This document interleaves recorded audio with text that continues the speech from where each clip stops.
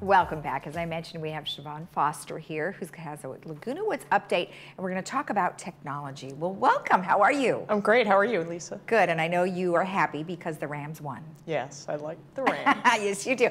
Tell us the name of your dog. McVay. He's named after Coach McVay, the Rams head coach. And you told us beforehand what happened to him? He might have to change his name if the Rams lost. Oh, that is so sad. But thank goodness he gets to keep his name. All right, so you've got a technology modernization plan that I know you had mentioned before. And so now we're going to sort of run through what the idea is. Sure, I'm just going to give a high-level overview and go from there. Okay, so good. On Friday, there was a special open meeting or corporate members meeting at the Golden Rain Foundation. And the members at that meeting approved a cloud-based enterprise resource planning system and approved up to $4 million in capital expenditure allocation over 2.5 years. Okay. The product selected is Microsoft Dynamics 365. I do want to mention, though, that this is a planned project. It's included in the 30-year capital plan, and it has been reserved for. There will be no assessment increase as a result of the project. Okay, great, great. An ERP system refers to software that organizations use to manage their day-to-day activities. It covers processes such as accounting, human resources, and more. And this is a diagram on the screen that shows that. In our case, it's like keeping our current brain with all its knowledge and experience while getting a brand new body to carry it into the future. Oh, that sounds great. Where do I sign up? Okay. And the need for this came over the years. Software programs were purchased, inherited from PCM, and developed in-house by programmers.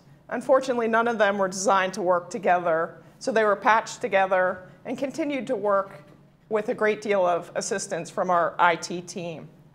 And also, we were recently notified that our financial system is going to become obsolete and become unsupported at the end of the year. Oh, okay, okay.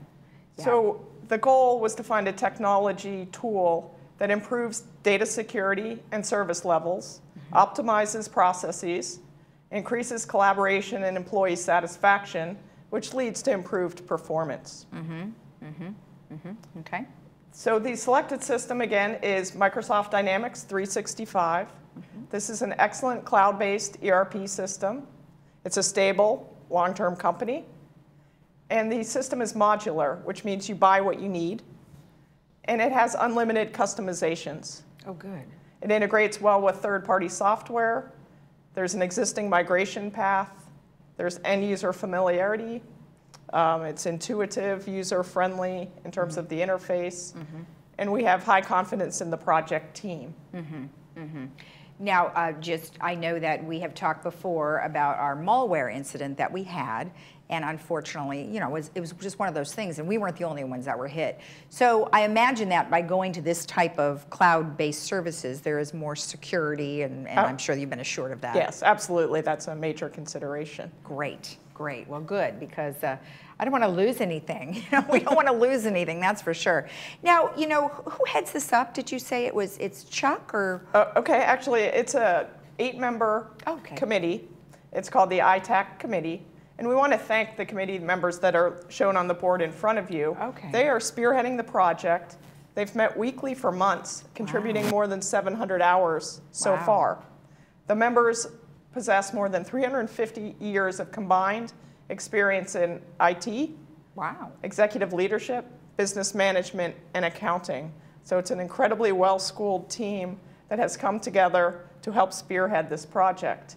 And they represent GRF and 2 of the 3 mutuals, as well as Village Management Services. And of course, Chuck Holland is a central piece of that committee, to answer your question. Wow, I didn't realize there were so many people behind the scenes. And there's Sue Margolis, who I haven't seen in a while. So that's great. I mean, it's nice to know that, you know, they all have varying backgrounds. And like you said, they all came together to kind of give their advice, and that's really great. Yeah, so you'll be hearing much more about this as it progresses. But again, the first step was getting project approval, and that happened on Friday. Perfect. And this is supposed to take place over the next several months? Yes, it'll be a phased project beginning as soon as possible. Perfect. All right. Well, excellent. Well, thank you very much for the overview. I look forward to hearing more about it. You're welcome. All right.